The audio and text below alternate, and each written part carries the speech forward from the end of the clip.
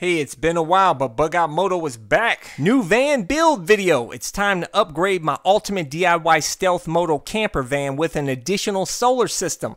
So my van will now have 3 separate solar systems, and this new solar system that I'll be installing today in this video will be a power station for my new 50-mile-per-hour e-bike motorcycle and power my new 700-watt mini microwave and new induction stove cooktop. All thanks to this new amazing LiTime 12-volt 320 amp hour mini battery.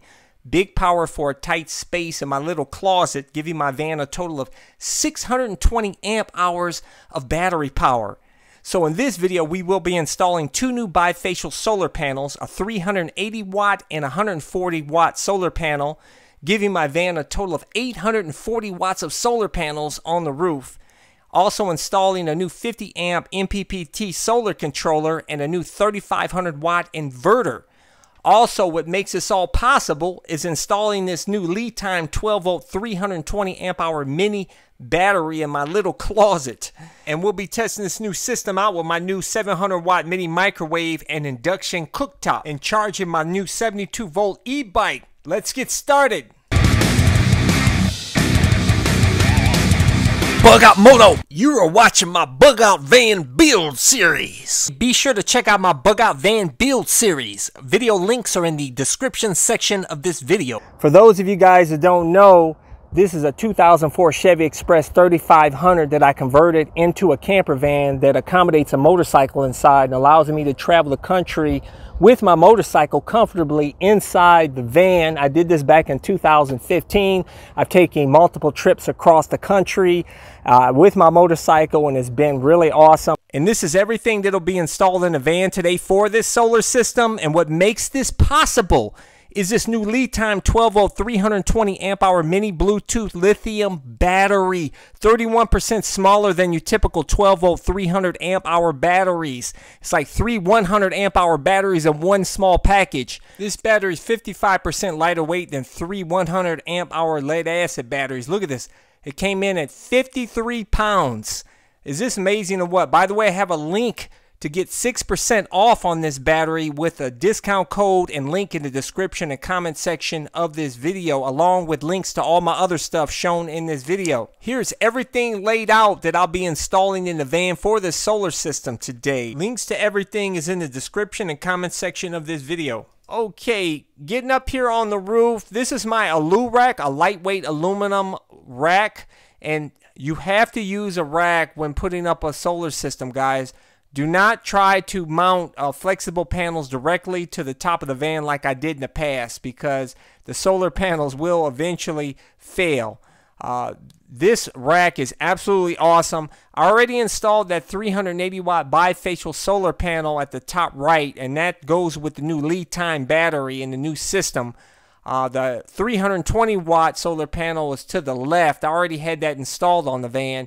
So in this video, I'll be showing you how to install that 140 watt bifacial thin solar panel that we have right here. And I'm going to be putting it in that space that you saw at the top of the van. So we have to install Z brackets on this solar panel. So we're going to have to put this on top of the roof of the van and mark the points that correspond with the ribs on the roof so we can install the Z brackets. As you see here, those are the Z brackets already on that 380 watt bifacial solar panel. So we're going to be doing the exact same thing for this 140 watt solar panel. So the first thing to do is to go ahead and mark the points on this solar panel so that we can go ahead and drill holes and put the Z brackets on this solar panel. Before you drill, make sure to use a piece of scrap wood underneath there, because when you drill, you don't want to drill into the solar panel.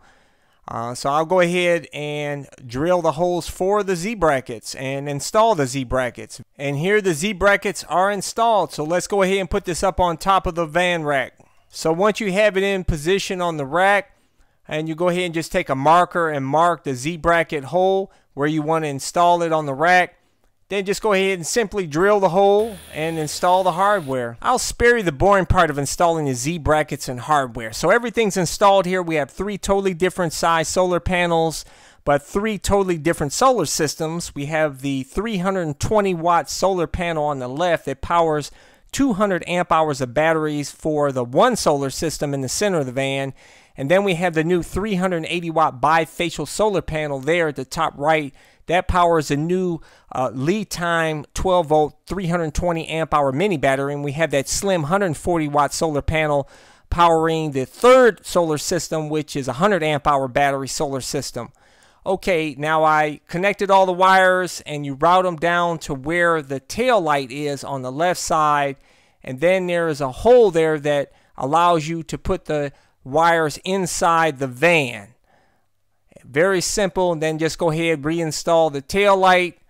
Okay, I already routed the wires to the cabinet for the new solar system. Now we need to put the new LiTime 12 volt 320 amp hour mini battery in the closet. Now, I'll tell you guys, you couldn't do this a few years ago. This is new technology, but this fits perfect here in this small closet. And see, that handle bracket actually creates a space between my amplifier and the battery. And I'm using these L brackets to hold the battery in position so it doesn't move. One in the front and one on the side.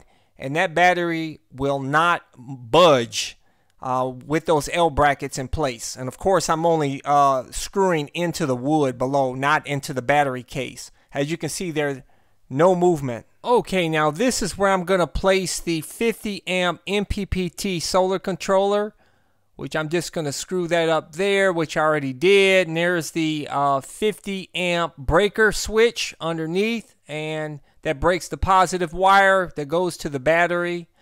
And this is a fuse box. I have a fuse box for each solar system. As you can see, there's the 2 other solar systems. One for the 100 amp hour battery, one for the 200 amp hour battery, and this one for the 320 amp hour LiTime battery. So it's installed there. So if one system fails, I can take wires and connect it to another fuse box for the other solar system. And I had to do that once, so it's awesome to have a backup solar system. And there is the 3500 pure sine wave inverter, and that is the 300 amp breaker for that inverter. So I went ahead and connected everything up and screwed down that inverter. And this device here is awesome to attach the copper lugs for the end of the wire, the connectors. I usually use a crimp tool, but I like this better than a crimp tool.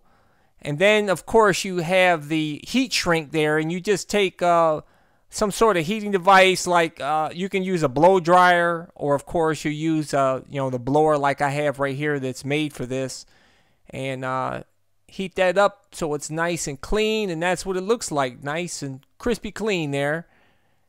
And everything's connected here. So this is what it looks like with my new solar system connected, nice and clean.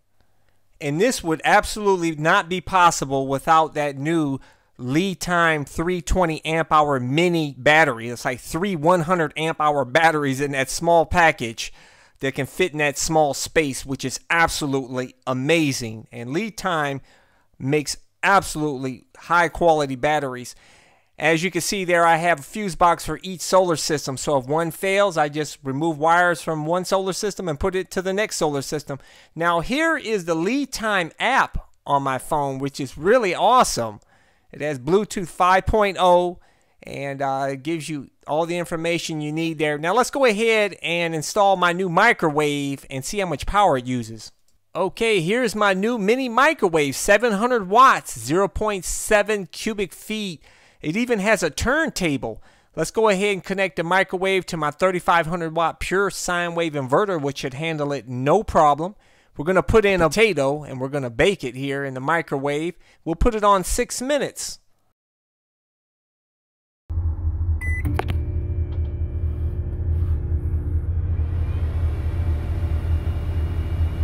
Okay, the potato is done cooking. Let's see how it came out. And I'm wondering how much power this microwave used from the new LiTime 12 volt 320 amp hour mini battery. The potato came out perfect. Now let's check the LiTime app to see how much power this microwave used. All right. It only used 3% of the battery. That's awesome. I also tested this new battery with my dual cooktop induction burner, and I boiled 2 pots of water to see how much power it used. And this was with a freshly charged battery. And as you can see, it only used 6%. Nice. And I also put this new compact, powerful battery to the test by charging my new 72-volt e-bike that has 33 amp hours of batteries on it. It charged beautifully, but I didn't get a chance to test and see how much power it used. But it fully charged the bike beautifully with plenty of power left. Okay, now I have 3 different solar systems. This one here is a 100 amp hour self-heating battery with a 20 amp MPPT solar controller and a 1200 watt pure sine wave inverter, all being powered by a 140 watt bifacial monocrystalline solar panel. And this system here is 2 100 amp hour self-heating batteries, a 40 amp MPPT solar controller, and a 2000 watt pure sine wave inverter, all being powered by a 320 watt monocrystalline solar panel. And last but not least, my third solar system, the new system, mainly a charge station for my new e-bike, is the new LiTime 320 amp hour mini battery, 50 amp MPPT solar controller, the 3500 watt pure sine wave inverter, and this is all being powered by a 380 watt bifacial monocrystalline solar panel. And all 3 separate systems have their own fuse box, and all appliances are interchangeable with the 3 solar systems. I have to give props to LiTime for this amazing mini 320 amp hour battery. This small battery that can fit in that tight space but has big power. It's awesome, great for RVs, van, marine use, and off-grid living. Has a host of features, 200 amp BMS, it's got low temp cutoff, 30-second auto recovery, a host of features. If you want to get a 6% discount off on this, use my discount code and link in the description and comment section of the video. And by the way, LiTime also makes a 100 amp hour self-heating battery like I have, where you never have to worry about it being too cold for it to accept a charge, because it will self-heat once it hits a certain temperature. You can also get a 6% discount on these as well with the link in the description and comment section of this video. And of course, I have links to everything else. I got another build video coming with a bunch of other stuff for the van, because I'm preparing for a trip to go to the mountains to find some bug out land to buy, and some tiny homes to check out and everything else. So make sure to stay tuned. Thumbs up, hit the subscribe button, hit that little bell symbol so you get notified when my new videos come out. Deuces.